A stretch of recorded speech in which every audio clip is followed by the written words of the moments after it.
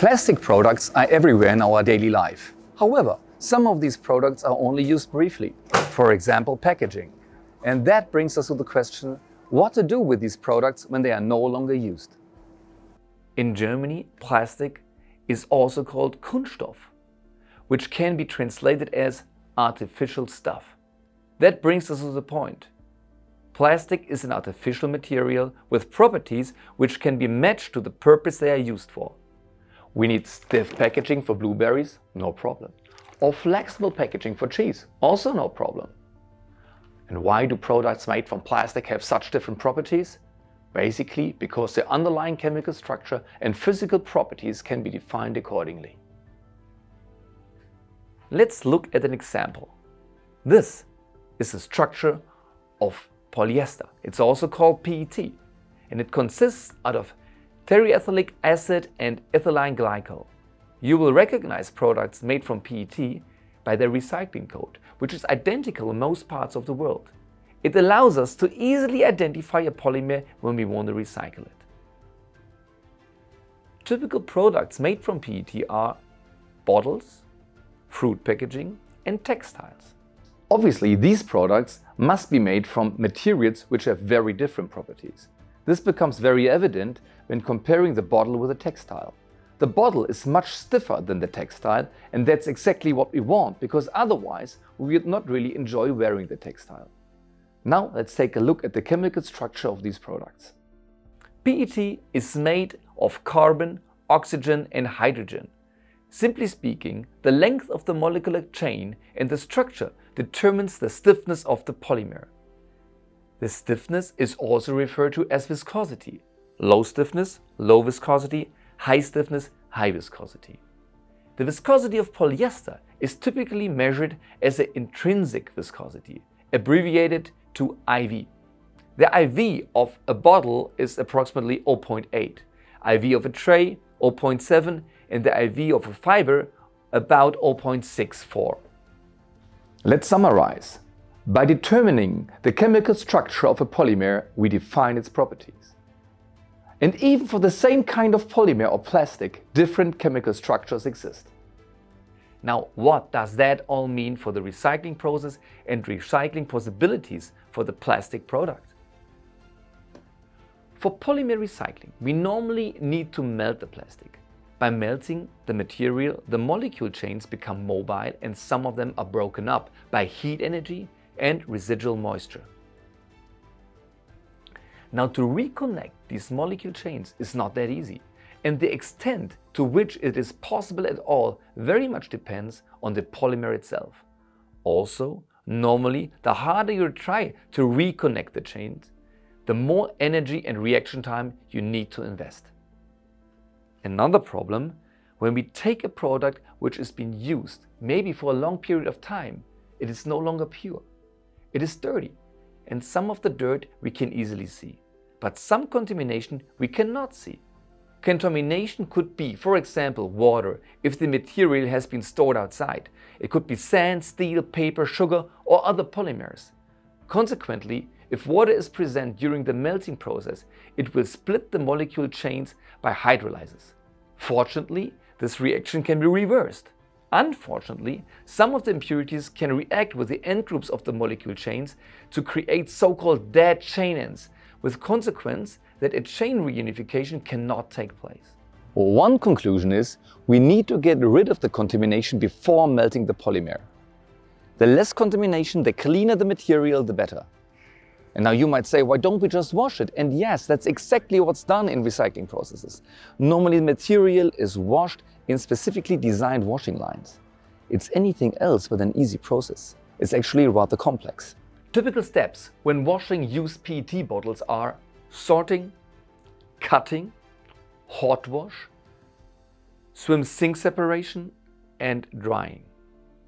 The first step after collection is the sorting of the bottles in order to sort out larger contaminants and products from foreign materials or cross-contamination by other plastics. After that, a complex washing process is used to wash off dirt and contaminants. Typically, further sorting will take place after the bottles are cut into pieces. For example, the swing sim process which uses differences in density, dry sorting using cameras and/or light detectors. As you can imagine, the washing process is very much depending on the amount and type of contamination, and that is typically very different from country to country, as it depends a lot on how the bottles are collected and sorted. As a consequence, a very important condition for an efficient recycling process is a more or less stable feedstock quality. If you cannot assure this, you will have it very hard to ensure a consistent output quality, as otherwise the washing process will need to be continuously adapted to input quality. Recycling becomes particularly critical when we see a lot of contamination with foreign polymers. These are often very difficult to separate in the waste stream. In the case of multi-layer films or other material mixes, a separation often is not possible at all. A typical example would be a t-shirt made of PET and cotton. In this case, mechanical recycling is almost impossible. Therefore, when designing a plastic product using only one polymer is very important and very helpful for the recycling process. By the way, this is also the reason why the recycling of polyester bottle flakes is so successful. Not only is PET well suited for recycling, it is also easy to identify if it is used as a bottle. Almost all drinking bottles are made of polyester, which makes the collection process relatively easy. You do not have to be an expert to separate a drinking bottle from the rest of the waste stream.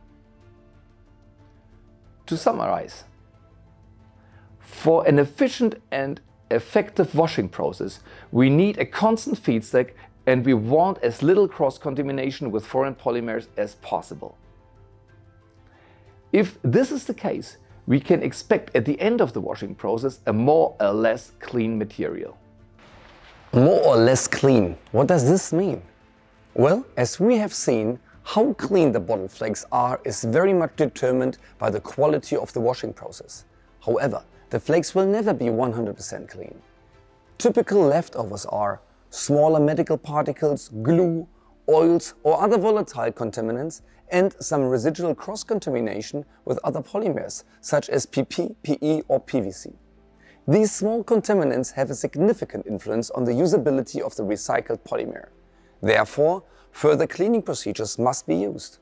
Obviously, you can imagine that there are big differences regarding the quality of the sorting and washing process used. However, in pretty much all cases, further cleaning procedures are necessary in order to remove volatile contaminants and small solid contaminants. Let's start with the volatile contaminants. These could be oils, acids or other contaminants which could be, in a worst case scenario, toxic if present in too large amounts. Therefore, they have to be removed, particularly if the polymer is intended to be used in food packaging later on. Examples would be PET bottles or food trays which are thermoformed out of sheet. Some cleaning processes are so efficient that they can decontaminate the polymer and will lead to a food contact approved product. In the solid state, this means decontamination of the flakes without melting them. Removal of the volatiles is normally achieved by temperature, long residence time of the flakes under vacuum, nitrogen, hot air or treatment with a cleaning solution. Another possibility to remove the volatile contaminant is to melt the polymer and degas it while it is fluid or in the liquid phase. The process can be compared to cooking out dirt or odor from clothing.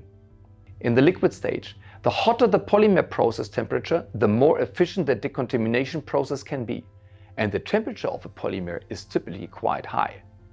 E.g., for PET, a typical processing temperature would be around 280 degrees Celsius.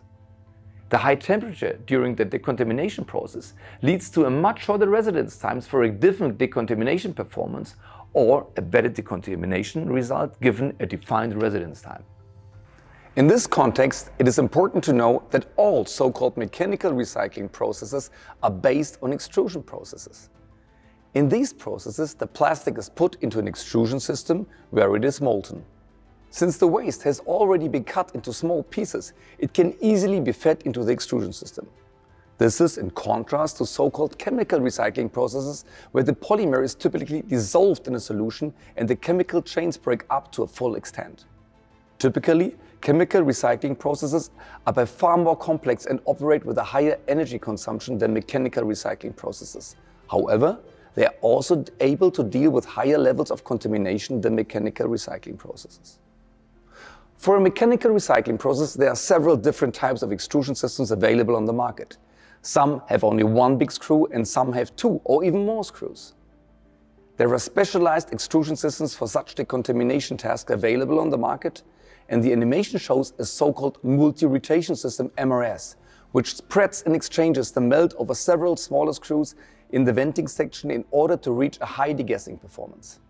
Let us summarize. To thoroughly clean the plastic from volatile contaminants such as oils or toxic chemicals, typically cleaning processes are used which are based on high vacuum levels and/or nitrogen or hot air treatment of the polymer. The cleaning processes can take place in the solid as well in the molten stage of the polymer. Now, what we have seen so far is we have sorted the waste, we have washed the plastic, and we have cut it into small pieces, and we have decontaminated it. However, all this leaves us with some smaller solid contaminants which will need to be filtered out of the polymer. This is done in the melt stage, after melting the polymer, typically in an extrusion process. Typically, the solid contaminants are filtered out of the polymer stream by woven metal mesh filters. For high contamination loads, also steel plates or drums with small holes, so-called laser filters, are sometimes encountered. In all these cases, the screens or filter plates will have to be cleaned automatically if post-consumer recycled material is used. Otherwise, the filter would quickly be blocked due to the high contamination load, and the replacement process could lead to continuous process interruptions. Here we can see an example of an automatic pressure constant continuous filtration system with an integrated and highly efficient backflushing system, the RSF Gneuss from Gneuss. The filtration principle is based on a disc equipped with filter elements which rotates through the polymer stream. A very small portion of the cleaned polymer is used to clean the filter elements by backflushing. As a consequence, the filter elements can be used for a very long period of time. Also, when replacing the filter elements at the end of their lifetime, the production process continues without interruption. Now, which cleaning steps have we seen so far? We have washed the polymer, we have decontaminated it, and we have filtered it. As a result, we now can expect a good, clean, recycled polymer. However, keep in mind that we might still have quality restrictions resulting from the mentioned limitations of putting the molecular chains back together. What can we do with the recycled polymer? Well, we have various options. Looking at the example of polyester bottles, we could use it to produce polyester bottles again, film for food packaging, fibers and filaments, strapping tape. Depending on the quality of the recycled polymer, we could use up to 100% of recycled material. However, typically we see only limited percentages used, for example between 10 and 40%. Reasons are limitations in chain structure and color of the recycled polymer. However, there are also some legal restrictions. If we want to use the recycled material for food packaging applications, we will have to respect some legal restraints. There are several international and national institutions which judge or certify the cleaning efficiency of the process. The most well-known are the US-American FDA, Food and Drug Administration, and the European EFSA, European Food Safety Authority. Recycled material which is intended for use in food packaging will have to meet the quality criteria of these institutions. There are several different techniques available on the market for polymer recycling, and they are characterized by big difference with regards to energy consumption, maintenance and running expenses. Also, the final product quality is strongly linked to the underlying recycling process. As a consequence, it's very important to choose the right technology for your specific application. Specialized companies such as Gneuss live recycling every day. If you have further questions or you need information for a specific project, please feel free to contact us. If you like this video or you have suggestions, please leave a comment or like. We are looking forward to hearing from you.